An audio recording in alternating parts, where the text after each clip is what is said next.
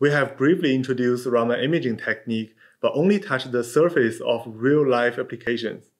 This time, we will discuss some more practical aspects of Raman imaging. The most popular applications of Raman imaging are material characterization and drug analysis. In material science, a Raman microscope can provide information which TEM, SEM, and AFM cannot.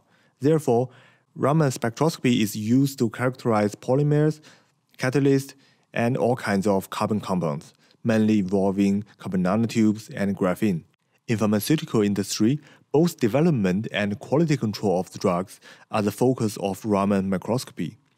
The study of polymorphism is particularly important as it is causally linked to drug formulation stability and safety. But is that all? Of course not.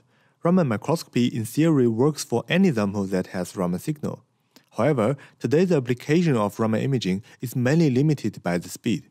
By now, we all know that Raman scattering is a weak process. As a result, Raman imaging is much slower than other imaging techniques like, for instance, fluorescence microscopy.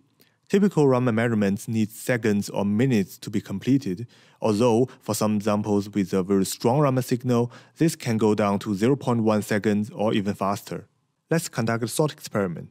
If I want to measure area of 1 square millimeter with 100 nanometer step size for the best possible resolution, and an extremely short exposure time of 10 milliseconds, I will need to measure 100 million points, or 1 million seconds, or 12 days. This is not practical at all.